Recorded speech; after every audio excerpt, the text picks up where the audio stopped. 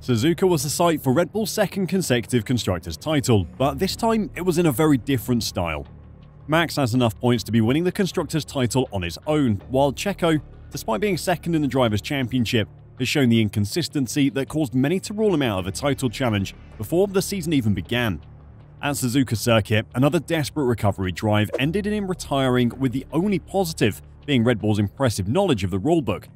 Today, we'll check out what happened to Sergio Perez in Japan and how Red Bull saved him from another painful weekend in Qatar. Let's get started. Despite the shock humbling that Red Bull suffered in Singapore, they were never really out of the fight. The final 7 races of the season are like Phase 2 of their boss fight, and Max Verstappen showed the pace necessary to win every single one of those races. He finished 19 seconds ahead of Lando Norris in second place, and the McLarens never looked like they could get any closer, despite their incredibly impressive development this season. They've really shown Mercedes, Ferrari, and Aston Martin how it should be done. Max has spearheaded this Red Bull team to one of the most dominant seasons we have ever seen. It isn't just the fact that they've won at every race but Singapore, it is the manner of the victories that is most impressive, the massive gaps to anyone behind him.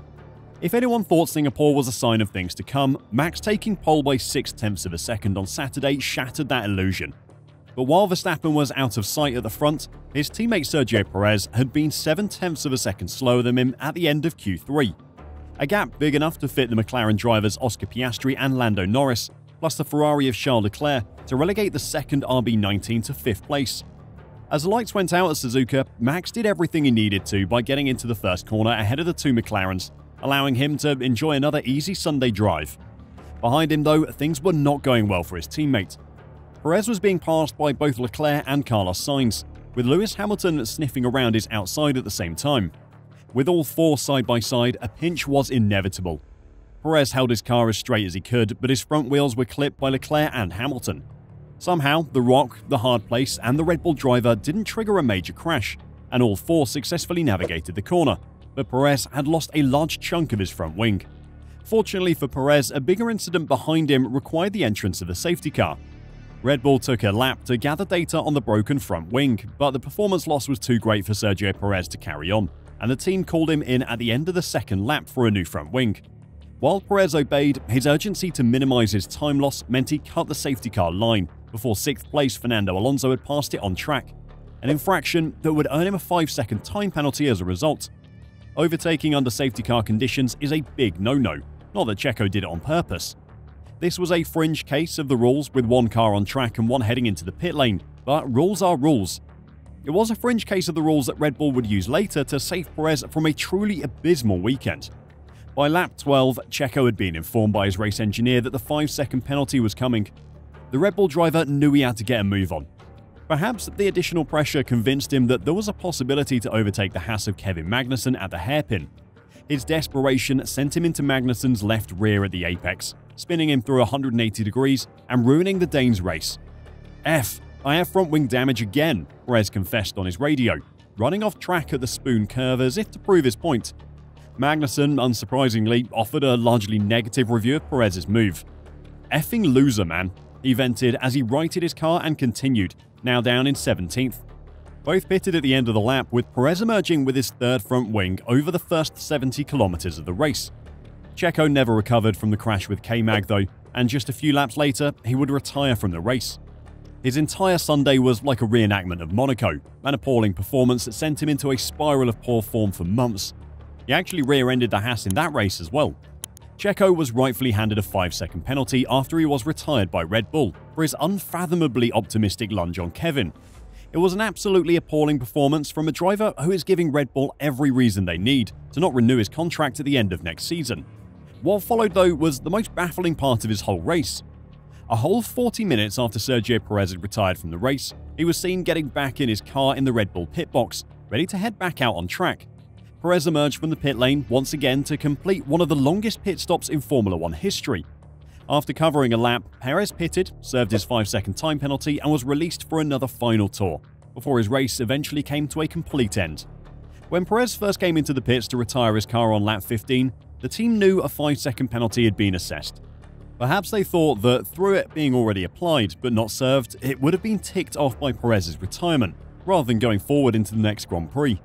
Red Bull obviously worked out at some point that the penalty might not be simply forgotten, and having not served it in Japan, it could result in a grid place drop in Qatar. Hence why Checo re-emerged for 2 laps of shame, despite being 26 laps down on his race-leading teammate.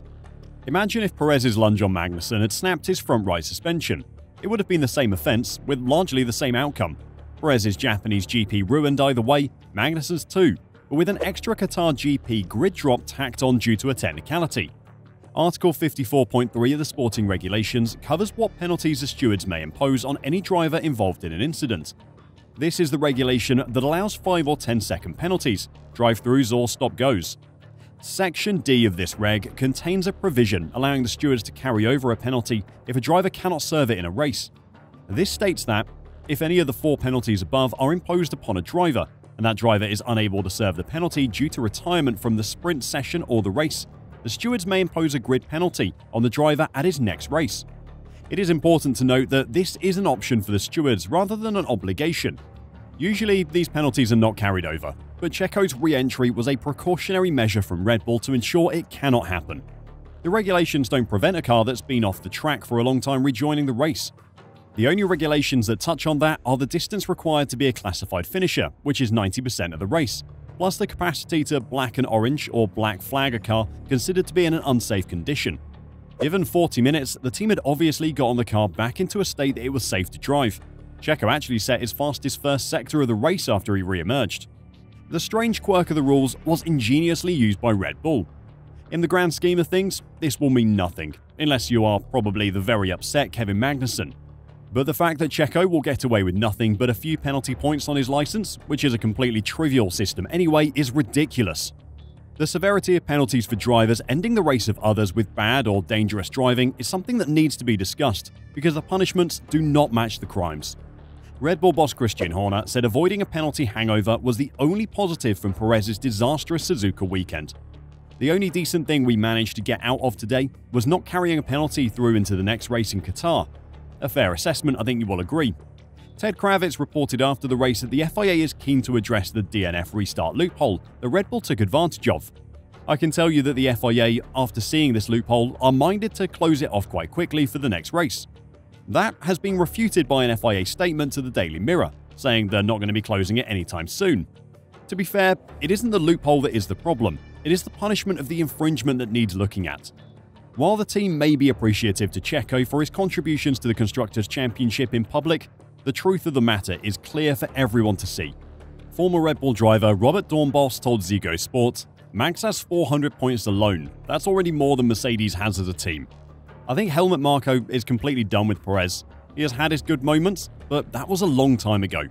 Now he's just causing damage and making a fool of himself."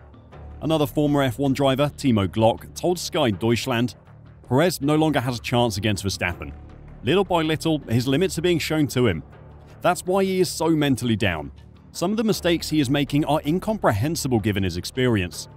2023 has been a disappointing season for Perez, who has had to sit by and watch Verstappen show him how to win a championship for the 3rd year running. It seems that no matter what he tries, he just isn't on the same level as his teammate. Like Christian Horner said, Red Bull's use of the loophole that allowed Checo to rejoin the race was the only positive for one of the worst weekends of Sergio's Red Bull career. What did you think of Red Bull sending Sergio Perez back out? And what did you think of his weekend as a whole? Let me know your thoughts in the comments down below, and until next time, drive safe and bye for now.